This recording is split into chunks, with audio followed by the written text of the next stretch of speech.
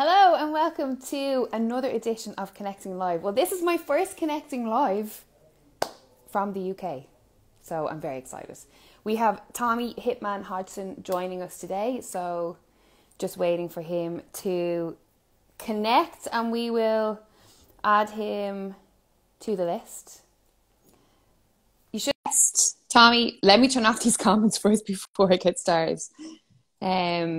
Hope everyone's well. I'm so excited. The Connecting Lives are back. Hi! All right. How are you? Sound, can you see us? I can see you! Good stuff. Nice t-shirts. Rapping. What's going on? No, not much. Just flat out, to be honest, training wise. Well, this is why I said that we do a live so that we can, obviously get you now before it gets too close to your pro debut and then you're like, it's mayhem. So what are we now? It's a good few weeks out. So it's August 27th is when you make your professional debut. 6.5 weeks. 6.5 weeks. So talk to us about where you're at right now in terms of your training, in terms of what's happening in camp, what the differences are from, obviously where you've come from to... To be honest, Lydia, I've been flat out for ages. I've been ready for ages to fight. Yeah. Now it's just about keeping it steady and just seeing, making two little tweaks here and there. I've got some good sparring next week with Maxie Hughes, British champion, so I'll see where I'm at as well, going through my camp and stuff like that. So got some good sparring right now. So obviously Maxie Hughes, that's not an easy spar. But I like to guide myself and see where I'm at. You know what I mean? Yeah. It'll be good. So you strike me as the type of person who is always trying to be better, always trying to raise the bar for yourself. You need to see where you're at, don't you? Yeah. That's what it is. So.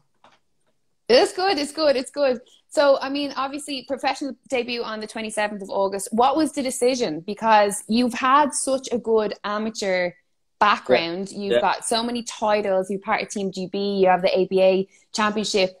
So what was the decision for you to go pro now? I feel like the pro suits me massively, to be honest. And then with GB, my weight got took away. I was competing at lightweight 60 kilo, and it got removed for the two female weights to go for the Olympics. So it got moved up to 63, and there was 6 or 7 men trying to compete at this weight, and I thought, I'm not got a chance really. So. We've obviously, I've been to Newcastle. We've done the interviews before. We've done a little exclusive on you announcing your professional debut. And that was obviously something that we spoke about when I was up there with you. And it's what we had spoken about is that the misconception that if you're a good boxer, if you have a good amateur heritage, you go ahead, you take all these fights, you enter all these European championships or whatever. There is actually no guarantee that you will get placed onto the bigger squads. No, there isn't that. There isn't. When I was on, basically it was already picked and I got on the squad, to be honest. Right. So, there's people being on for years and years and years, and I was only on for 2 years. Mm-hmm. I wouldn't say there's favourites, but there's people who go to competitions who get picked over people and just get a medal, and why would they not go? Do you know what I mean?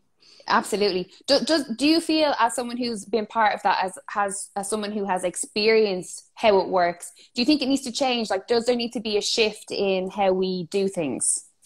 But you can't really say that though, because if they're going to tournaments and medaling, then what else can you say? Do you know what I mean? Yeah. So it is what it is. It is what it is. Are you nervous that there is that preconception that good amateur champions, good amateurs that turn pro, sometimes it doesn't work out for them? It's nothing is guaranteed. Not a chance, no. But I think I'll strive in the professionals. I think I'll do twice as much as I did in amateurs in the professionals. Absolutely. And listen, we're in a time now where no one is guaranteed a fight. I mean, you weren't guaranteed a fight before. It's even worse now. I'm fighting, I would have really fought in me back garden, to be honest. All this you come with Empire, and that has just been a blessing. Yeah, well, let's talk about that, because obviously, we do have a closer relationship because of my partnership with Empire, with Empire Fight Store, with One Empire Management.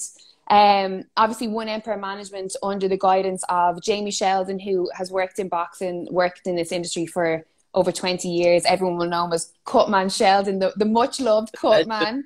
The legend. But obviously, yeah, how did this whole, come about? And it's very rare for someone in their pro debut to have such a good management team behind them and to have such a big management plan in place, let's say.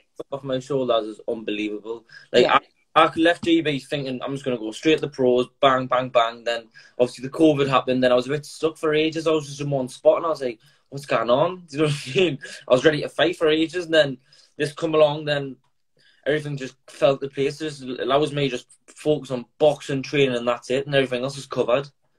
Did you have any prerequisite for Jamie? Like, did you say, okay, I'm going to sign with you, what you're putting on the table sounds good? Jamie clicked kind of quick. It was pretty good, actually. Say that again. We missed that a little bit, what you were saying. Clicked well. We got on. Yeah. Jamie, like, he's class. He's mental. He rings us every day. Wonderful day. I speak to him more than I speak to my family, man. It's mad. Yeah. He's a class bloke, like.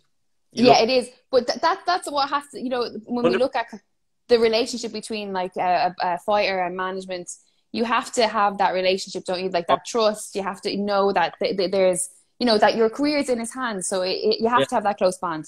Yeah, 100%. And I honestly say I trust Jamie. Like, he's class. He's mint. Good stuff. Let's talk about what this means, like this pro debut, the excitement, because I'm hearing from everyone in the office, about your tickets being sold. There's like bus loads being prepared. Yeah. You're obviously fighting August 27th, White Zone, Sheffield Arena. Wait, but all my pals, like, literally, they've been having this for ages for tickets. Yeah. When you fighting, I'm like, can I tell you just yet? You know what I mean? I don't. As soon as I've told everyone the amount of messages and that I've got off people, it's been amazing. Like, what do you think it is? Why do, obviously your friends are going to get behind you, but you seem to have more of a, it's your area, your community are very much behind you. Like, it's tiny and everyone knows each other, and I'm pretty well known for boxing. And to be honest, I didn't know I was that well liked till like I started getting on board and like messages and I said, like this, that, and the other, and I was like, bloody hell, I'm loved around here, like. Don't let that go to your head, right? I know. Stay humble. But it's good to have them like come to watch you and like all the nice messages and that. It means the world, man. The messages you get, class. When you read them, like, oh wow. Do you know what as well? Like, I mean, obviously it to know that you have the sport is a good thing, but we're now in this day and age where to be a professional boxer, just to turn over, it's not just about boxing. There's so much pressure on new boxers. You have to be a good boxer, good style. We want to see knockouts. We want to see excitement. But you also have to be able to sell a few tickets. Mm-hmm. It is that. I always thought I would sell a fair few, but I was never busy on social media, me. I didn't really do much on social media. Like, probably wouldn't for boxing, I probably wouldn't have Instagram and Facebook and that. But as soon as I started mentioning stuff on Instagram and Facebook and stuff like that, everyone was just jumping on messages when you're fighting on tickets. I literally put a post on yesterday, and the amount of messages I got on about tickets and stuff, that was amazing. I was like, Jesus. Everyone's mad for a night out. Oh, in my area, like, for boxing, as soon as something happens in my area, everyone's would jump on it. Mm-hmm. I think it's like, maybe it's because of COVID as well. Like, seeing nothing's happened because of COVID, and as soon as an event happens, everyone in my area wants to go and drink and do whatever, you know what I mean, go out party. So let's talk about your area. Like, I mean, there's obviously so many amateurs, there's so many guys with potential that are coming through, but let's look at the guys that are, already coming through, that are already making a name for themselves. Like, two in particular, Joseph Laws and also April Hunter, your two best friends. Like, is that just a case of we have similar interests, we get on with each other, that's where our friendship has originated? Or is there something in the water up there that everyone's just a good fighter? I think it is, there's loads of fighters up there. Like, from Berkeley, the fighters are like, they obviously Pat and Luca are in the Olympics now, and all them fighters are going to come through. There's loads of fighters that come. Newcastle's going to be massive for boxing. Mm-hmm. Huge. So, in April. Yeah, absolutely. We've knew each other for years. April was pals with my sister, and when they were proper kids, used to drink on fields and that together, and they were proper best mates, man. You really are very close with each other. So it's so lovely. Me, Joe, and April speak all the time, every day. Mm-hmm. It's a shame that she went down Liverpool and Joe's and Moore's End, and but we're always like that. Like, It's class. Absolutely. I mean, obviously you have that friendship, that personal relationship with each other, but is there, I mean, do you talk about your careers with each other? Do you ask for advice? Of course. Joe's been, Joe's like a little dad to me at the moment. Honestly, I swear, the stuff he messages and that, and like, you always say, I've got mates and that, like, but see, Joe's like genuine, like, Joe, like, put out wants me to do well, like.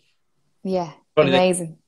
He's a class lad, like, the stuff he honestly, he wants you to do the big, he looks out for you, like, the mess.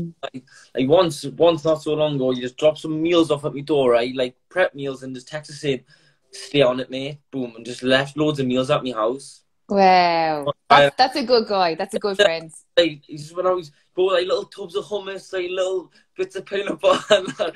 Right, he text us saying, just stay on it, bro. And I was like, to go your way and do that. That's kind of good. So obviously, before we finish up, because I know you want to get to training, but obviously we done a documentary with you when we were up on went to Newcastle. We spent a couple of days and we done loads of stuff, which was great fun. Great to be at your gym with your team, with Ross, your coach, and all the kids. Kane, happy birthday, Kane! I believe it was his birthday yesterday. Shout out, Kane. But you know, like, it was so nice to see your environment, see, you know, where you train, see who's surrounding you.